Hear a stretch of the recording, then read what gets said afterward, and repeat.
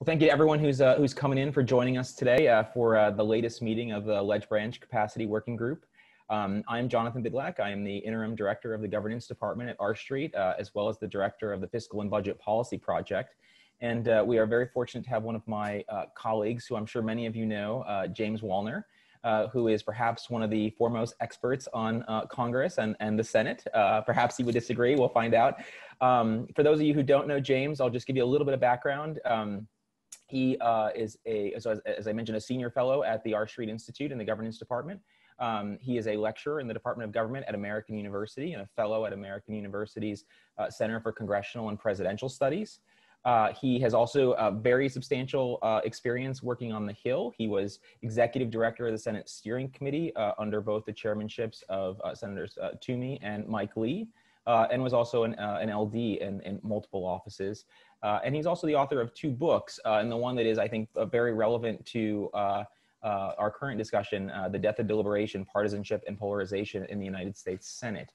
And today we are talking about the filibuster, which is, of course, I think everyone's favorite, I don't know, punching bag on both sides of the aisles. And I guess it depends on whichever side you are in, and as to whether or not at any particular time you find the filibuster to be infuriating or an obstruction to the way that the Senate is supposed to operate. And I think James has some very interesting views on this topic, and I am basically going to ask a few questions, but for those of you who would like to ask questions as well, feel free to post them in the chat box. It will be, in the Q&A box rather than the chat box, and I will work to get to as many of those during the course of our conversation as possible, in addition to some of the questions that I have myself. And I know from James and I talking, there's no question is sort of off base. Feel free to ask your most controversial questions as well, and I think we'll work to address those. But I guess to that end, talking about controversy, there were remarks that were made recently by former President Obama, who basically said that the filibuster is the relic of the Jim Crow era. And I think that there's obviously been an attempt and sort of a lot of talk about needing to get rid of the filibuster. James, you wrote recently in a piece for Law and Liberty, you said, quote, Obama's critique of the filibuster is ironically at odds with how John Lewis understood politics. And you sort of took issue with the characterization that President Obama, how he discussed the filibuster. And so I wonder if we could maybe start off there and address, what you see as this misconception, and maybe any other misconceptions that you think that are sort of out there at the moment. Yes, wonderful. Thanks for hosting this, Jonathan. This very timely, I think, discussion about the filibuster, and to everybody else at R Street, and to all of you all who are joining us virtually. These are strange times, but maybe they'll be normal times after a while if we keep doing this for however long we're going to do it.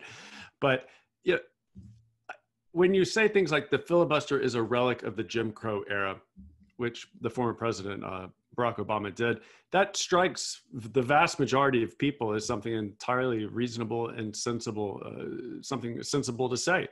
And I think that flows from the fact that we have an understanding of the filibuster that does not quite comport with what the filibuster actually is.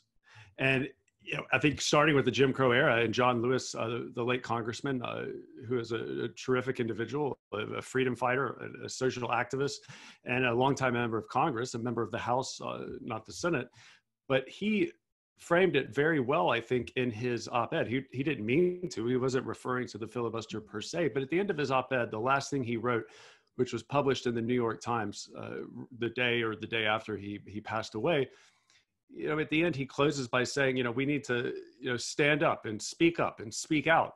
And this is certainly, I think, something that is thematic of the civil rights movement more generally, that he helped lead along with others like Dr. Martin Luther King.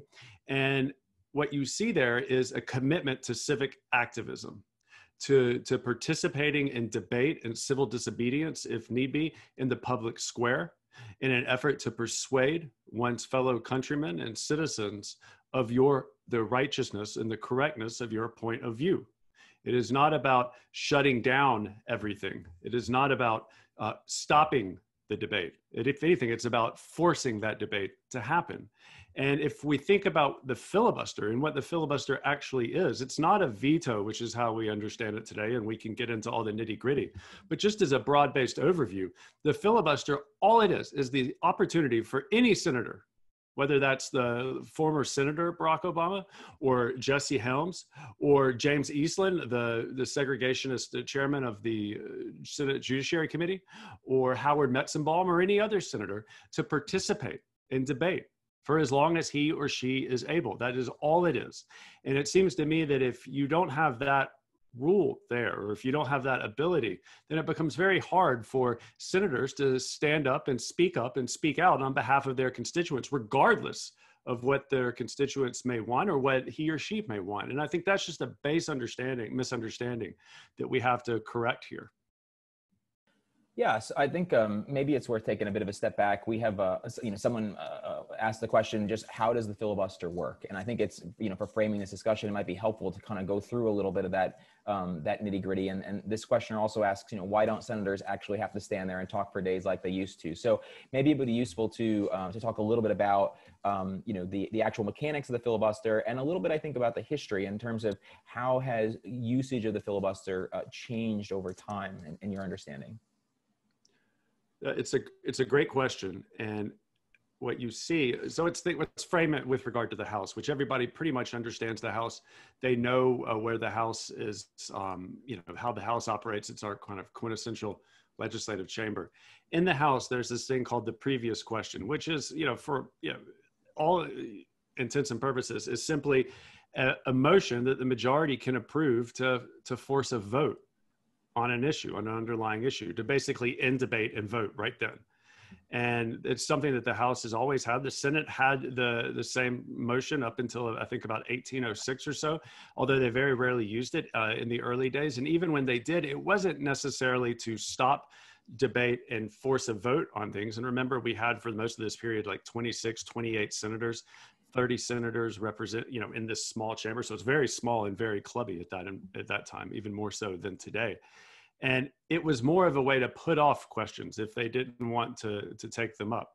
But regardless, from 1806 until 1917, there's no way to end debate.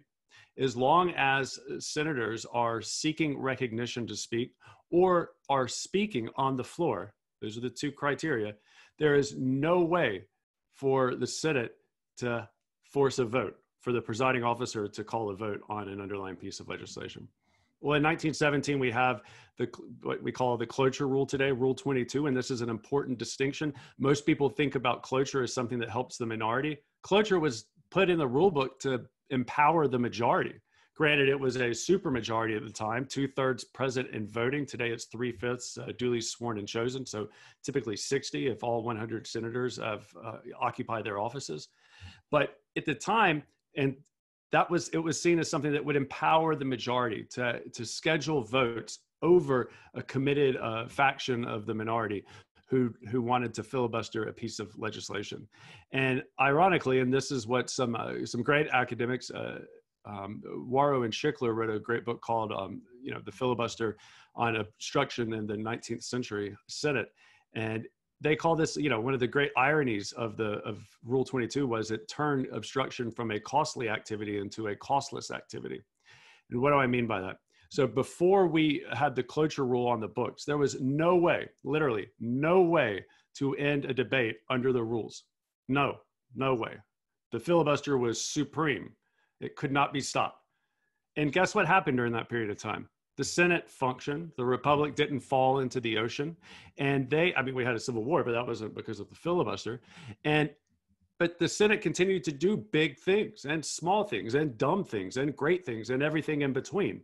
And it did so with actually more narrower majorities, simpler majorities. And so it's an odd thing. Today, it's like we can't name a post office because of the filibuster, whereas back then they could do all sorts of things. And it was because the majority would just wait out the minority.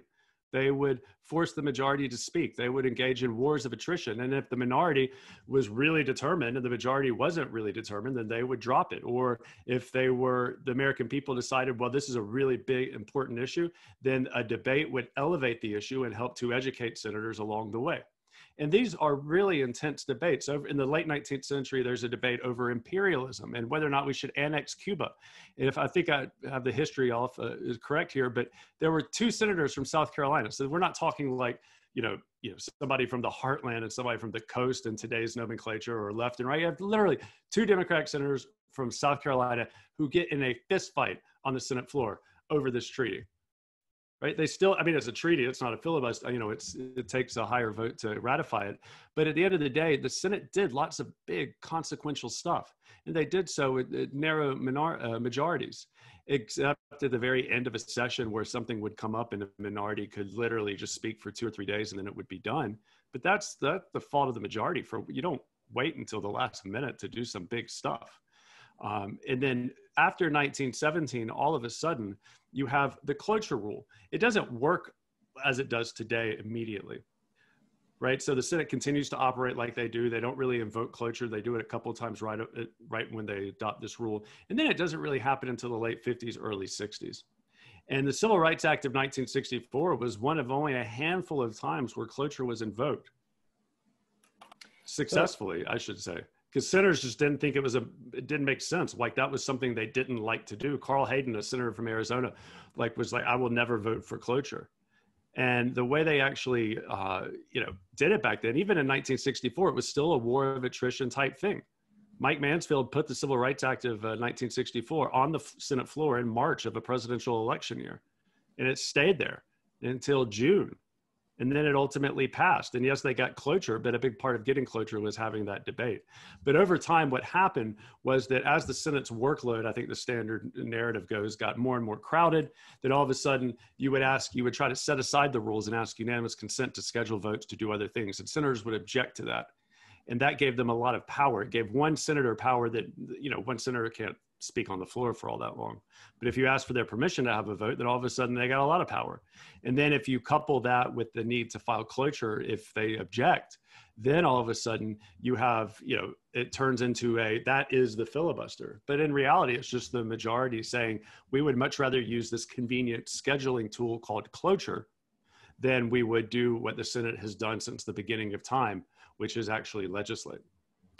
Yeah, that's a great point. I think how much, I guess the natural follow-up is how much of what we've seen has been sort of the frog in the boiling water phenomenon where the interaction of senators with the filibuster process has changed slowly over time versus there being actual flashpoints. So, my expertise is in the area of budget policy. And one of the things you find that the seminal budget law is the 1974 Budget Act, which sort of redefined the way in which we budget at the federal level. And that's a flashpoint in and of itself.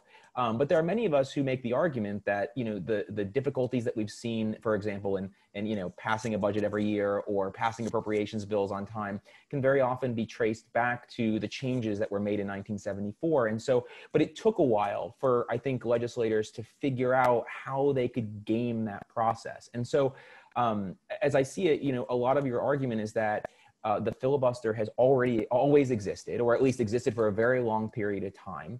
And we know that, Congress, or the Senate specifically, was able to function properly when we had the filibuster. Therefore, since we have the filibuster now, it seems reasonable to expect that we should be able to function even with the existence of the continued existence of the filibuster. I think the counter argument to that is that it just takes a while for members to figure out how to game that system. And maybe they may have been prodded along through things like an increased workload, for example, that forced them to redefine how they use this particular tool in their arsenal. But I wonder how you respond to that argument, and how much of this you see as sort of just the natural evolution of the Senate, and sort of people being, members being more able to understand the tools at their disposal and how they might be able to use them in ways that they weren't used in the past. Or are there certain flashpoints? You mentioned the Civil Rights Act of 1964. Are there flashpoints like that fundamentally change the nature of the way that people use these tools? Look, there's no question that the Senate is an incredibly social institution. Ted Kennedy has a member memoir, and generally member memoirs are awful books, but for some reason I read, and this is Republican and Democrat alike, this is not a unique phenomenon on either side. But I read his member memoir. It was called A True Compass, and he calls the Senate a chemical body, which is a phenomenal description. It's hands down the best description I've ever heard of the Senate. And he says, the Senate is a chemical body. He's like, and something happens when everybody is stuck in a room and they realize they're not going home until they get something done. And what happens, you have all of this interaction and reaction and everything else. And the problems you highlight in the appropriations process, in the budget process, that I think illustrates why the filibuster is not the problem. It's when you couple the filibuster, or not even the filibuster, it's when you couple a determination to only use cloture to process the Senate's work and to manage the Senate's work, with an unwillingness to allow for amendments and allow for debate. And those two things combined then all of a sudden grind the Senate to a halt. Because you can't really, the Senate exists to adjudicate the concerns of its members, who are in turn representing the concerns of their constituents.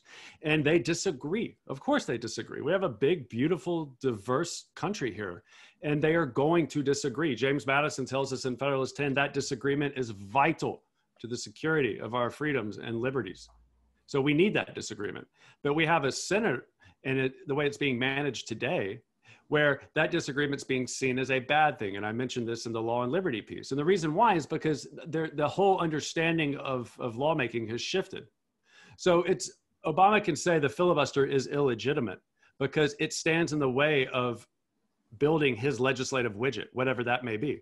Republicans can say the same thing. The same talking points flip back and forth depending on who's in control of the factory at that time.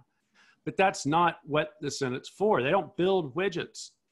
They don't build widgets according to a blueprint that's been assembled somewhere, or assemble widgets according to a blueprint that's been designed by someone else. They are literally designing the blueprint, and they're building it. And the way they do that on the basis of equality is by debating and voting and arguing and fighting, hopefully not throwing punches at each other. But the Senate's history says that even then it still works.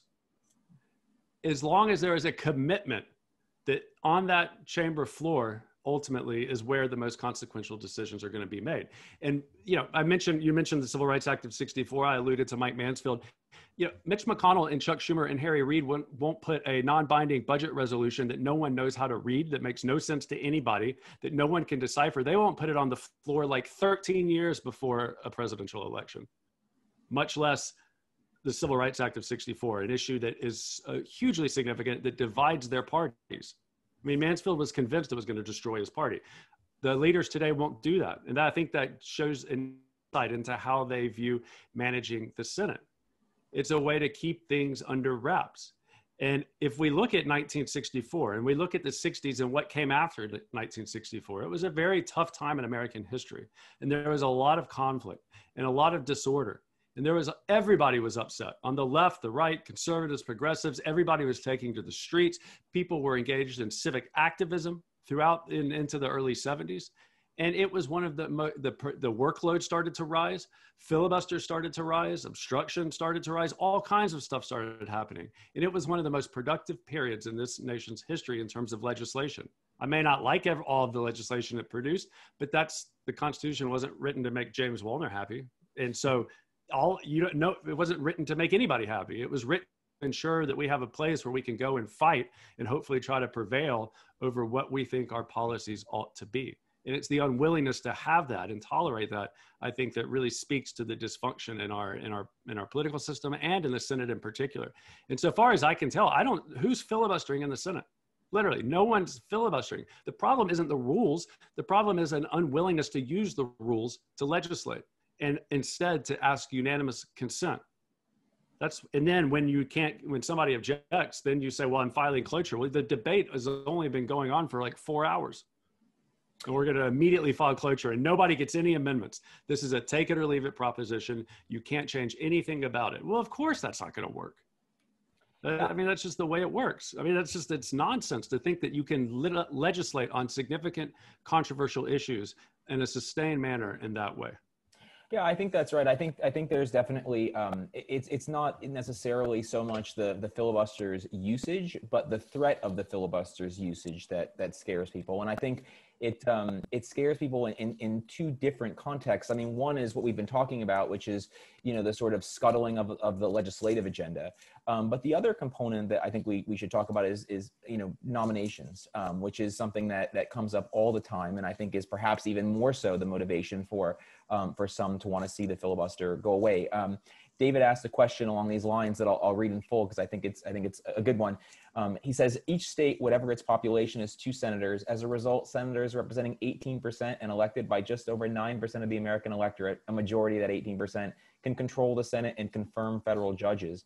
Might it encourage the appointment of consensus judicial candidates, appointments based on competence rather than ideology, or judicial candidates to require confirmation by more than a bare majority of the U.S. Senate? And for generations, didn't the filibuster in effect do that? And so, I think we can obviously talk about this issue in the context of the legislative agenda and sort of willingness to debate and changing perceptions of what that debate should be on the House floor, on the Senate floor. But then there's also this broader question about not just the legislative agenda, but also with respect to nominations. And so I think maybe it'd be worth you answering that question. Yeah, and I think the dysfunction we see and have seen in the nominations process is an extension of the dysfunction we see on the legislative side of things, and an unwillingness to adjudicate concerns on legislation prompts senators to look around and try to achieve their goals in other ways, via using leverage inside the chamber by objecting to different nominees, or actually trying to bargain with the White House and holding nominees in that regard. And this is something that has been going on since literally the very first Senate.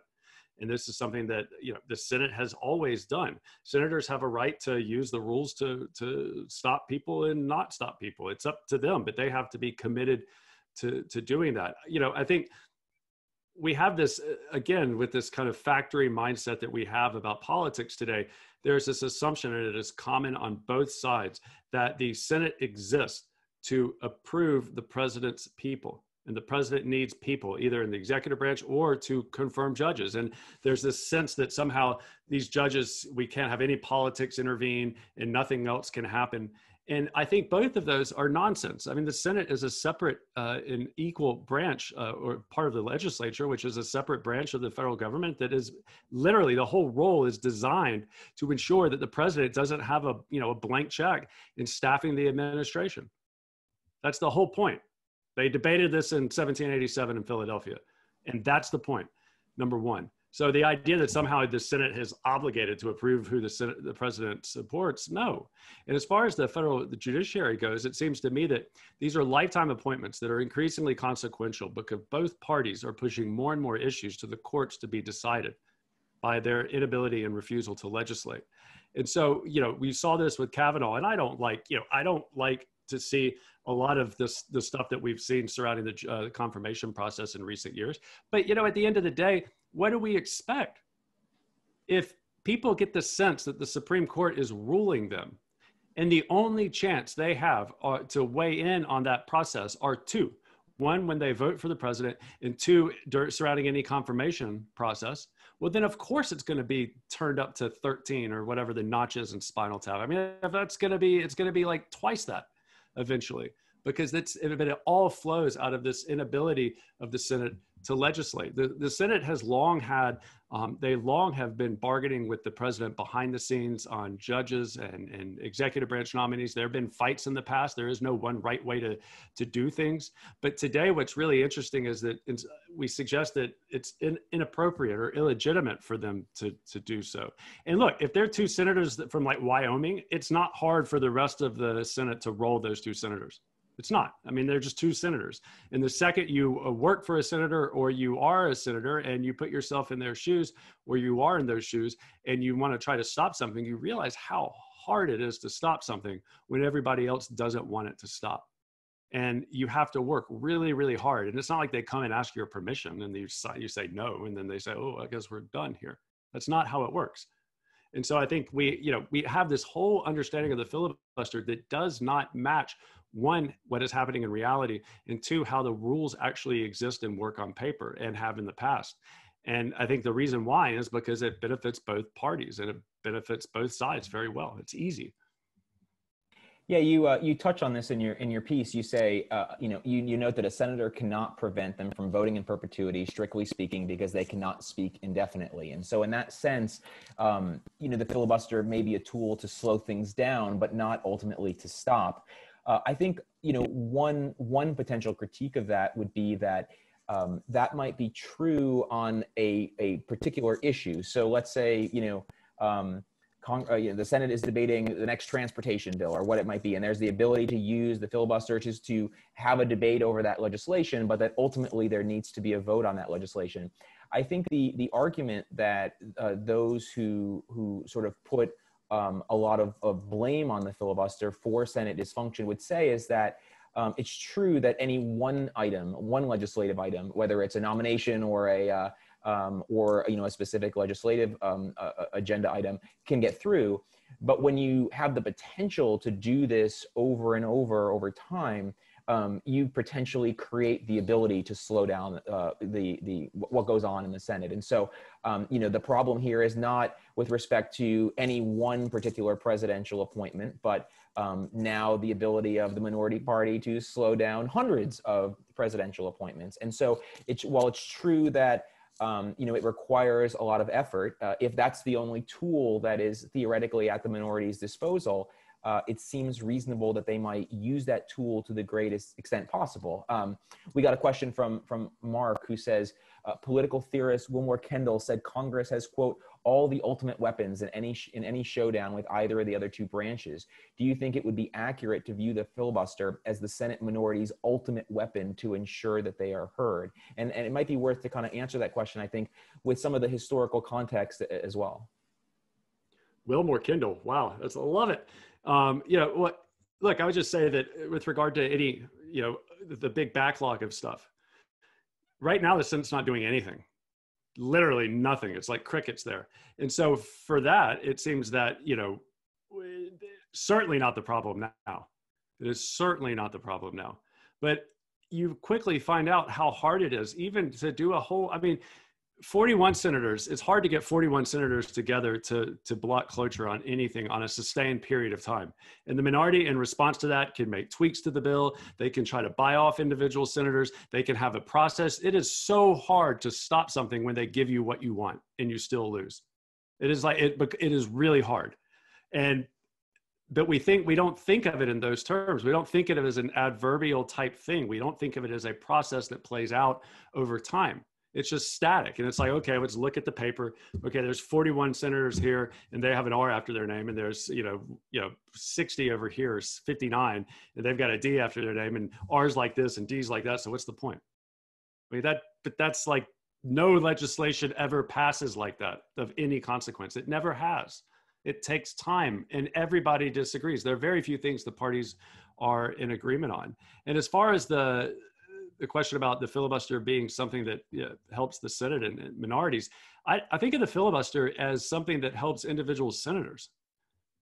If the minority wants to do something, they have lots of tools at their disposal as long as all of their individual senators are willing to act. But right now, what the filibuster is, it's something that empowers individual senators to have their say or to have a little bit of leverage potentially to force the majority to negotiate with it, although that very rarely happens now. And we have this sense that somehow if we only empower the majority, everything's going to be great. But that's not the way our system was set up. Our system was set up to stop, we don't want to empower anybody. We don't want majorities to rule us and we don't want minorities to rule us. We want to create a space, from a political theory standpoint, where individual people and their representatives can get together and argue and hash things out. And it is remarkable how the process always leads to outcomes. Always. The kicker is you can't control what those outcomes are in advance. But 9 times out of 10, a bill's going to pass. I can only think on a handful of occasions where bills haven't passed in the Senate after a process played out. And when I was in the Senate, I worked for senators, and part of my job was to stop things I didn't like from happening. Well, the number one thing I would always try to do is stop the process from happening in any way, shape, or form. Because then when you stop the process, well, it's common sense. If you don't want something to pass, stop the process that the Senate uses to pass things. Today, our leaders stop the process before it even gets started. And then they scratch their heads and they wonder why they can't pass anything. It's ridiculous. And so I think, and I would just say as far as these, individual narrow issues, very few things are zero sum in American politics. And it's remarkable how clarifying votes can be. There's an argument right now, an article about a dispute over state and local aid and how much it should be. Is it like 400 billion? Is it 900 billion? Well, put it on the floor. Senators can offer amendments. Maybe somebody offers 485. Maybe somebody offers, 3 trillion. Maybe somebody offers something in between. And guess what? One of those is going to pass. And if nothing passes, then that means that there's no support for any of it, and there's no agreement. But that debate itself elevates the issue, informs the people. The media will cover it because they love this kind of stuff, and then we can go forward with a better understanding about where everybody stands on this issue.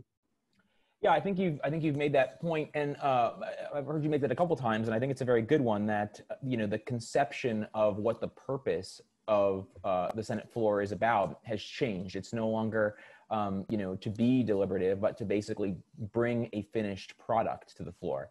And I wonder maybe you could talk a little bit about, from my perspective, this may just be correlation, but it's sort of happened that perception to me seems to have changed at the same time that leadership has gotten stronger than it perhaps was in the past. And so, from the standpoint of Senate leadership, it's to their advantage to bring a finished product that they hash out, behind closed doors, for those proverbial closed doors, and then have the vote happen as quickly as possible, and they get their agenda in the way that they're happy with. And so I wonder to what degree you think that, some of the problems that we may be blaming on the filibuster or about, rules generally speaking in the Senate really are reflecting this broader trend that's been going on, that's been exacerbated by both parties, which is that, more and more power has sort of been centralized or invested in party leaders. And so what we're seeing, the dysfunction that we're ultimately seeing, is really more representative of this incongruousness between individual members who may not be in sort of the party leadership and those who are running the show, so to speak. Are we confusing those two ideas? Are we blaming the filibuster for this other ongoing trend? Yeah, I think that's an astute observation, because the way that the leaders manage the Senate today makes it dysfunctional, and they blame the filibuster. But it's not about necessarily empowering the leaders. The troublemakers on the left and the right of the 60s and 70s would just laugh at the leaders today. They would laugh at them because they don't have any more power than the leaders did back then. The senators have all the ability and all the options and all the leverage they used to have, if not more, because of the televised floor proceedings and the media and everything else. And so there's a lot of resources at individual senators' disposal, but it's just that they're unwilling to use them. And I think that really says it's not just the leaders, it's the Senate itself. There's a new kind of culture and awareness in the institution whereby it's not even like workhorses versus show horses, which was Donald Matthews' famous description of, workhorses were like the good guys who would like work in committee and like do good things, and show horses were people who are always gallivanting around in the media. Well, yeah, I get that. And people today still say messaging is a bad thing. Well, messaging is just legislating from a position of weakness. Like if no one in the committee agrees with you, what are you going to do? Go wait for, 3,000 years until maybe one day they do? No, the Civil Rights Act of 64 never would have passed if that was the strategy. You go outside of the Senate, you go outside of the committee to try to bring pressure to bear in a dynamic process. You force the issues, you take action. Sometimes you win, sometimes you lose. Most of the time you lose. And the problem though, is that is a very, it's a very uncertain endeavor. You can't control it. You don't know what's going to happen. You can't be certain what you're going to be confronted with at any given moment. And all senators have to really hustle. And today, senators don't want to do that because it's a lot of work. It's very unsettling. And if you're a leader, the world has got to be very scary from their perspective, because they're looking out, everybody thinks they have all the answers and they can't even control the institution.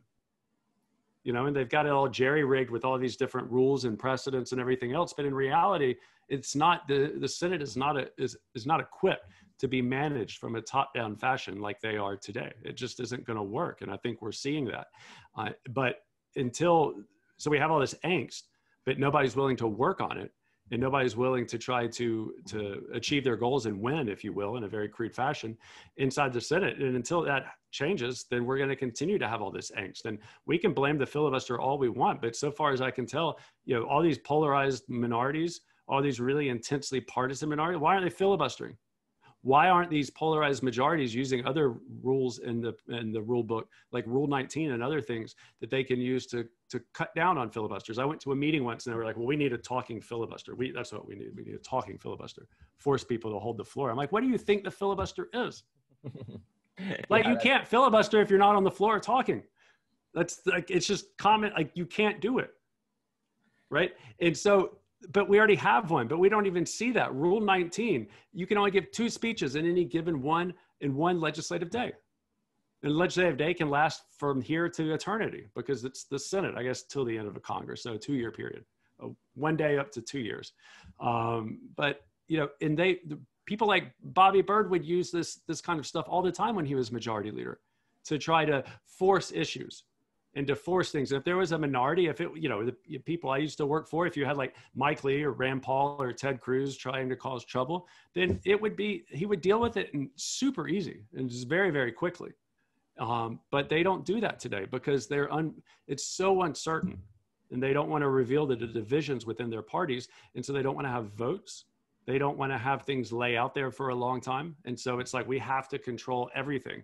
And once we get it designed perfectly, then we have to push it through. And if whatever stands in our way, it's racist, it's bad, it's illegitimate. And look, racists can use this stuff just as much as non-racists can use this stuff, but it's the American people who get to make that determination. And I think in today's day and age, if we had a bunch of, Ku Klux Klansmen on the floor of the Senate, and incidentally, Byrd was in the Klan, I will say, but if we had, on the floor of the Senate, my guess is they wouldn't win. I don't know in what world that would happen. I think that a court of public opinion would be overwhelming. I don't think many senators would like to be associated with them. And so the antidote to this dysfunction is more sunshine, more debate, more arguments, and more votes, and forcing senators to actually work. It's weird. If you want to legislate, you have to legislate. Yeah, when I hear someone talk about a talking filibuster, I immediately think that they might need to brush up on their Jimmy Stewart catalog a little bit, perhaps, because you're right. That is obviously how it's supposed to operate. I think another question that someone brings up that I think is a very interesting one is talking about the relationship between the legislature and the presidency. And over time, it's no secret that for better or worse, the executive has taken control or taken purview of more decisions and just more responsibility in the overall lawmaking process, which is perhaps not what we might want to see. But it's a question of whether or not, to the degree that there's increasing dysfunction in the legislature and in the Senate specifically, how much of the push to eliminate the filibuster is being driven by what's seen as the legislature just not being as efficient as the executive. So the question that John asks, he says, one argument for abolishing the filibuster might be that the legislature has a much more difficult time creating law than does the administrative agencies, which can churn out regulation about as quickly as the APA will allow. In other words, the people's representatives in Congress have a much more difficult time legislating than do faceless bureaucrats who are not held accountable to the people. Arguably, the filibuster contributes to the dysfunction of the legislature, and the administrative agencies act to fill that void. What would be your response to this argument? I think the first thing is the Senate's not a factory. It's not, it's a job. This is going to sound weird. The Senate's job is not to churn out laws. It's not to pass X number. It doesn't have efficiency targets. It's not a production process. It's a legislative process. They're fundamentally different things. In the Senate, you apply, you try to achieve your goals by persuasion and bargaining and negotiation. It's not about application of expertise. Hopefully we have experts who are informing these debates. Hopefully we have staffers and outside organizations who are informing these debates and senators who are letting that expertise inform these debates. But ultimately, it's a process. You go to the Senate to participate in a process. The outcomes are dessert. They're icing on the cake. Self-government is about a process. It's adverbial. And the idea that somehow, well, we can't, and you saw this with the president's executive orders with regard to, or one executive order and memorandum regarding the COVID-19 stuff on unemployment and the payroll tax holiday and other things. It's like, well, Congress can't pass this law, so it's an emergency. I'm going to do it anyway. Well, and President Obama had a similar mentality with regard to DACA. But that assumes that the end is not participating in this process. The end is this policy we're supposed to do. But the second you adopt that view, they throw the Constitution out the window, throw the entire institutional structure of our government out the window, because it's not compatible. When you have a means ends view of politics, you immediately rationalize departures from the rules, extra legal, extra constitutional stuff all the time. You start doing it whenever you need to achieve your end. And both sides do it. That's why they seem so hypocritical. But in reality, they're like, of course, the Democrats can't get rid of the filibuster, but we can because we have good ends and their ends are bad. Well, but then when it flips around, they're not being hypocritical. They have a different view of politics. They think about it as a factory, as a production process, and that Congress it doesn't have a place in that kind of process. I agree. If you were going to build a Ford, you wouldn't do it on the floor of the Senate. That's the dumbest idea ever. It would no, you wouldn't do it. It would look terrible and nobody would buy it. But that's not, the Senate doesn't build Fords. They adjudicate disputes and ultimately make collective decisions. And then those decisions ultimately govern the kind of structure under which our administrative agencies and other things operate. But we've seemed to have forgotten that. And so our mentality, I often ask people, is there even a place for Congress and for the Senate in our current way we think and understand politics today? And I think the question is no. And I think this, decision about, or this, kind of mysticism and confusion about the filibuster, I think speaks to that. The fact that we don't even see that it's not, the rules aren't the problem. It's when you choose not to follow the rules and you ask unanimous consent and then somebody says, well, I object. Right. And then, or you say, we're going to end debate and you have a cloture vote on like the third day of debate, even though you filed cloture on the very first day. And there's been 0 amendments and no debate whatsoever. And then we're like scratching our heads going, well, why would they do that? Like we all know that the goal here is to pass this bill. It's not to debate it. It's not to amend it. It's already been done. Those things have been decided. And they need to assume their positions on the Senate floor and get to work assembling the widget. And the last thing I'll say is Mansfield had a great comment about this when he gave a fabulous speech, or he put it in the record. He was going to give it. He went down to the floor to give it, and he announced that President Kennedy was assassinated. And so he waited till the following week. He put it in the record, and then there's a speaker series where all of the former leaders came to the old Senate chamber. You can get it on the Senate website and C-SPAN. It's fabulous. And Mansfield finally delivers this speech. And he says, look, the Senate, these guys and girls, they don't get their time card and clock in on and then go assume their position on the floor, right? That's not what they're doing. This Senate is their Senate, and everything it does has to represent the collective outcome and enterprise of their efforts. And we have lost that view today. And that's why it's so broken. And I'm curious why you think we've lost that view, or what may have brought about this change in sort of people's thinking and understanding and conception of the Senate. I mean, has that view always been there, I guess, or to what degree has it been there? And to what degree, I mean, what really got us, in your view, to the point that we're at now? I mean, someone asked the question, how did these Senate leadership positions come to have the amount of power and influence they have today? What changed from the time the Senate floor was more deliberative? And I guess, my follow-up question to that is, was it a conscious change? Or was it something that, the seeds were sort of always there, that kind of, it percolated over time, and that became something that now is the mainstream view, the mainstream widget view, as you call it, as to how the Senate should operate? What do you really see as motivating that change in people's thinking and understanding of the body as a whole?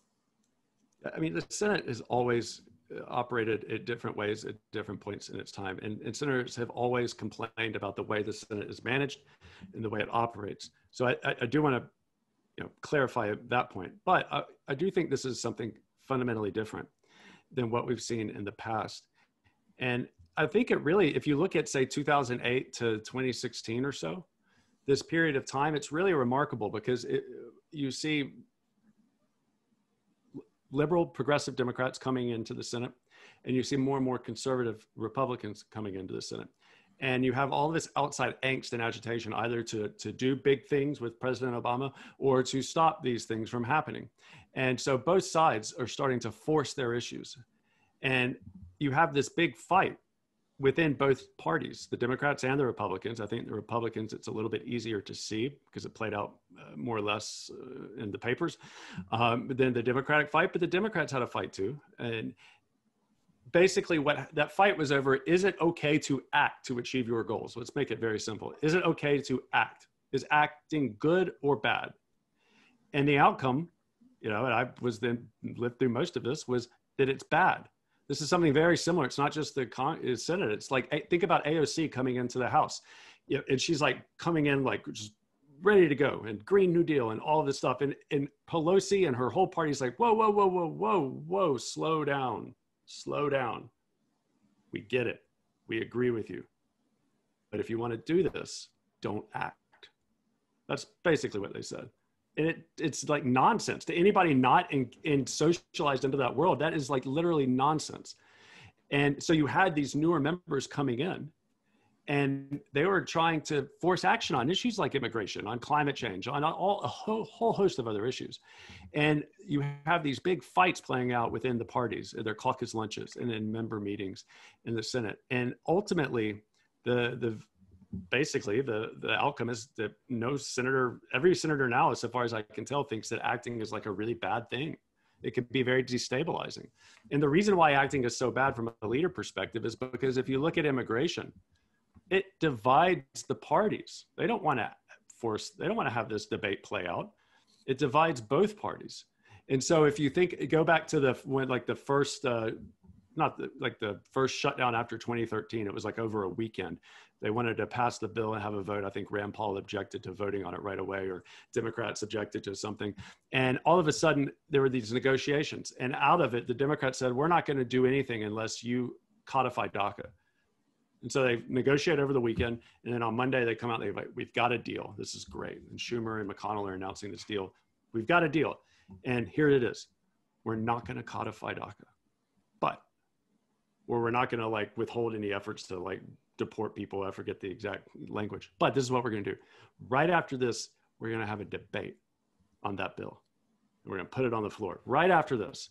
And the progressives were furious because they were like, I don't trust you. And Schumer's like, this is the best we could do. Maybe it was the best he could do, but no one could see it because that negotiation played out behind closed doors. It wasn't like they could reconcile themselves to suboptimal outcomes as the process unfolded.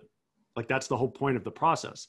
But they couldn't see that. They just had to take Schumer's word for it. Nobody trusts the leadership anymore, because look at what's happened under both parties. It's just the same kind of status quo keeps continuing. And people on the right and the left are very upset. But what's really informative here and this I think speaks to the filibuster and how it's not the problem, right after that, the bill is indeed put on the floor. And McConnell, Schumer, and Durbin all cooperate to effectively fill the amendment tree, to block people like Ted Cruz or Bernie Sanders from offering amendments. And then they file cloture, and they don't get cloture. And it's like, well, what are we going to do? It's the filibuster. We can't do anything. And it's like, well, let Bernie offer his amendment. Let Ted offer his amendment. If they pass, they pass. If they don't, they don't. That's on them to fight as hard as they can to try to persuade their fellow senators on whether or not they think it should pass or not. And then my guess is some sort of bill ultimately does pass in the end. But right now they say, well, we're just going to have this staged process where nobody really gets to participate. We're giving them no reason whatsoever to vote for cloture. And in the end, we're just going to blame the filibuster. And the reason they're doing it is because the parties are divided on immigration.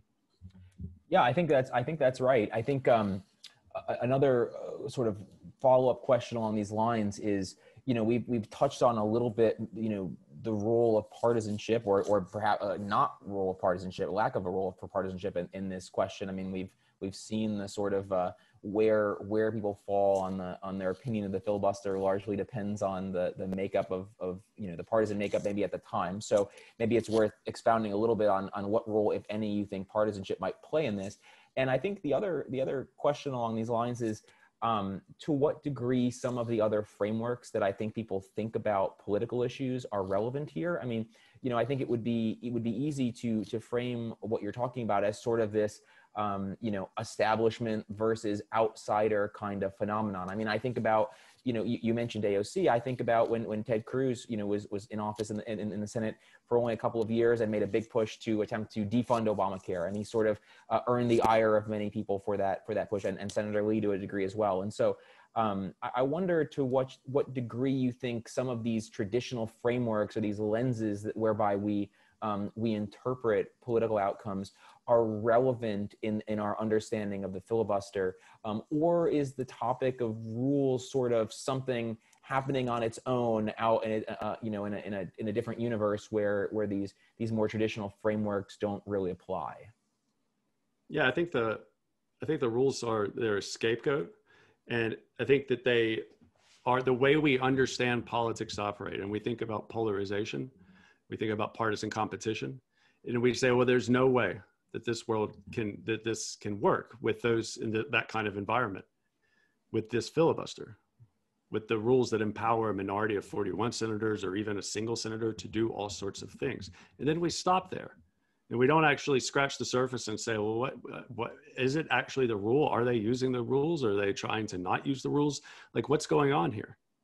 And what you find, I think, is, I mean, just take a step back and, a little common sense. Polarization induces people to act. If you are a rabble rouser, true believer, conservative or progressive, and you're going to wake up every morning and you're going to want to remake the world. And you're going to do everything in your power to do so, right? I mean, that's ostensibly the whole point. Otherwise, why it's not a problem. If partisan competition is like, if you are such a hardcore partisan that all you care about is making the other party look bad, well, then ostensibly you're going to take steps to make the other party look bad, right? I mean, that's like literally, otherwise these things aren't problems. Polarization is not a problem if senators aren't acting. Partisan competition is not a problem if senators aren't acting. Not only that, it's illogical to suggest that they're not acting because of polarization. Because polarization ostensibly would mean they would be acting, right? They would be trying to do things. That's why they're polarized. They want to do things. They're not just going to sit there and say, I threaten to do this, and maybe yawn a little bit and then go to lunch with everybody and just like slap each other on the back. No. They're going to do like everything they can to try to do that. This is what the civil rights senators did after the election of 58 and into the 60s, because their constituents were forcing them to take action.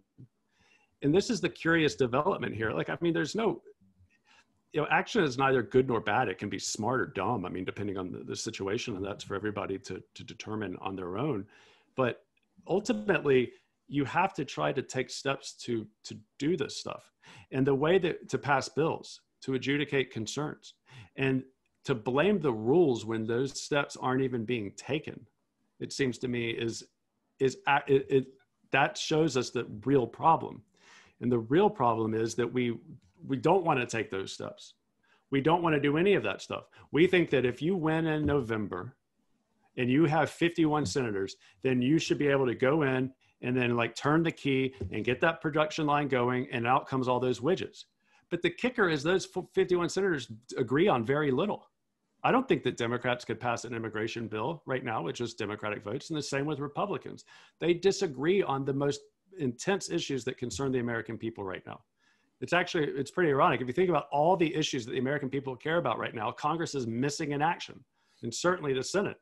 And whenever they do vote, it's usually after some like structured, rigged process where they just kind of jam everybody at the last second, and they give people the ability to speak out of both sides of their mouth, and everybody looks like they're happy and everybody looks like they're unhappy. And it's this weird Orwellian world where it's like everybody is unhappy with the status quo.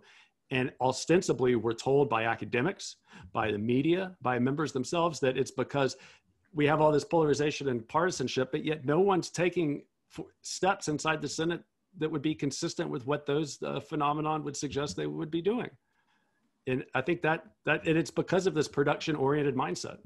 No, I think it's a great point. I think that a lot of commentators on politics, generally speaking, treat the two parties increasingly as monoliths. That there's this assumption that you know, all of the Democrats in the House are united and all of the Republicans in the Senate are united. And the reality is there are huge differences between, you know, AOC and Nancy Pelosi, or Mitch McConnell and Ted Cruz. And there may be many issues where there's alignment across parties. And so to the degree that you want to get something done, it's very rare actually that you don't have some level of agreement. I mean, you know, spendingtracker.org, which I run, you see this all the time. If you look at the differences between what, you know, the average Democrat is voting for and the average Republican is voting for, it actually looks very similar for those bills that are being passed into law. And it makes sense because most bills to ultimately be signed by the president, there has to be some level of agreement across the partisan divide. And even if it's true that we're more polarized than we've ever been before, what it actually takes to enact legislation, I think, largely hasn't changed, or is very similar to how it's always been.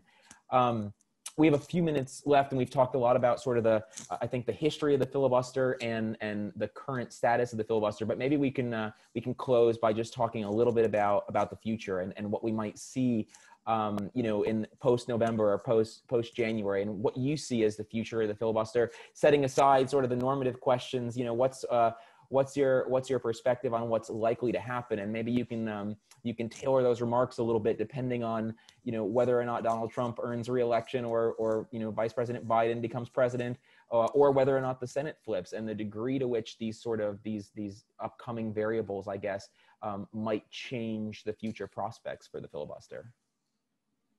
Well, I think that, well, one, I really enjoyed this conversation. I could sit around and talk about the Senate and the filibuster and its history for, you know, another 3 or 4 days if you want to.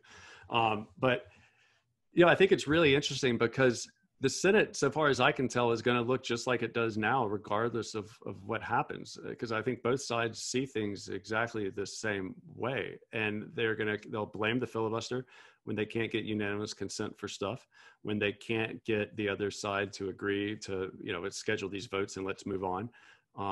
And so I think that's the first thing. And at the end of the day, we've already, you know, you said leave the normative kind of rule stuff behind, but there is no legislative or judicial filibuster. Like, it's just Rule 22 is cloture. And the majority can, under the Constitution, use its power to change the rules whenever it wants, admittedly. But again, if you do that and you have this means-oriented view, those rules can lose their normative force very, very quickly.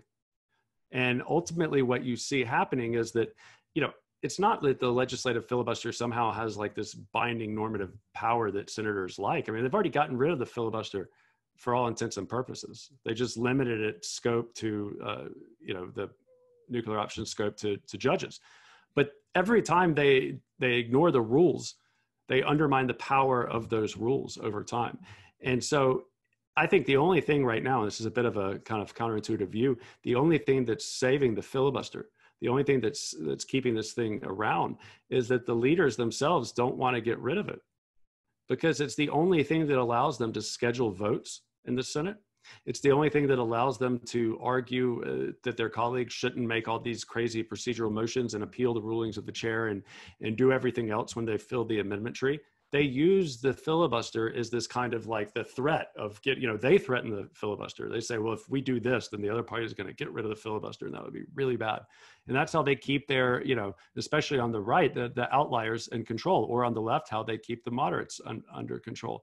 And I think that ultimately, the Senate right now, it can't work under a very managed partisan environment without the filibuster is a whipping boy.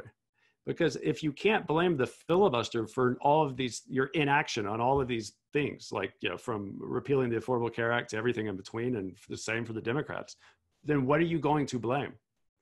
And then eventually what will happen is your constituents will say, well, we want you to act. Like, why aren't you acting? And it'll be easier for them to see that you're not acting, because there's no real way to blame them, to blame anybody else. And then when you see that happen, all of a sudden you'll see the cracks come up within the parties, and you'll see that they're actually a lot more divided than they are. And then the irony of the whole thing is that it'll show us that the filibuster was never the problem. was never the problem. The Senate, to suggest the filibuster again is the problem. I know I've been saying this over and over again, is to suggest that the Senate can operate without it. And I don't think that's true. Not only do I think from a normative standpoint, it would be not good for it to operate without it, I don't think it's true that it could operate without it from an empirical standpoint. Yeah, I think you make a compelling case, and we'll have to end it there. But thank you very much, James, for a conversation that I think was very illuminating, and really enjoyed it on my end. And thank you to everyone for attending this meeting of the Ledge Branch Capacity Working Group. We will have another event next month. I believe it's the 13th. So look out for that invitation. And thank you all again so much. Really appreciated this conversation. Thank you, James.